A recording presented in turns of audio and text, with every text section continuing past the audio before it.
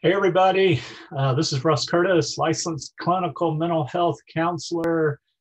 And I've got a video out with the formulas for determining sensitivity and specificity, but I wanted to show just to have a general concept of this idea and to understand what it's trying to tell us, particularly as it relates to true positive and false negatives, which is what you're hearing a lot about now with COVID and testing results and so forth. But I'm going to do this in a mental health format as we look at kind of suicidal ideation. And just keeping in mind that sensitivity of a test is the accuracy of a cutoff score in detecting the people who belong in a particular category. Okay. So if we're using something like a depression inventory, a depression assessment, the sensitivity is that we're capturing, that we've set the cutoff score that when somebody takes that test and a group of people take the test, we're capturing is not the right word, we're detecting all the people who have depression, okay? Now, specificity is the accuracy of a cutoff score in excluding those without the condition, okay? So typically with specificity, if we increase the cutoff score for a depression scale, meaning the higher the score, the more depression they have, we are going to decrease the sensitivity. So we're going to miss some people that do actually have depression, but we are going to make sure that there's nobody within the score that don't have depression that fit within that category. Okay, so I know that's a little confusing sometimes, and there is a calculation. You can see my video on that, and sometimes you'll see that when they're talking about the reliability of the tests, is they'll actually give the sensitivity and specificity percents, for that test.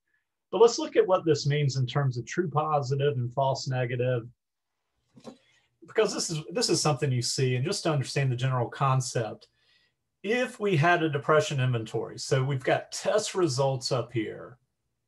Now let's say we actually know, we've interviewed the client, we've interviewed with their permission a close relative to the person, and we've done a really good intake, and we actually know if they're suicidal or not suicidal. Okay, so this is actuality here.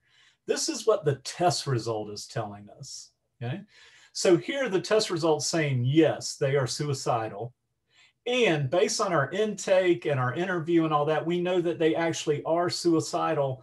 Then that would be considered true positive. Okay.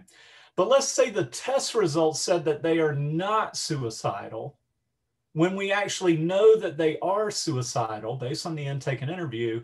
That would be a false negative, meaning they tested negative for suicidal ideation, but that's false. Okay, so, and that's how I've got it written here, is just they tested not suicidal, but actually is suicidal. All right. So then down here, we've got test results saying, yes, suicidal, but actually not suicidal. That's a false positive. Test results said yes, we actually know it's not, it's a false positive. So tested suicidal, but actually is not, false positive. The true negative, tested not suicidal, and we actually know they're not, that's the true negative, okay?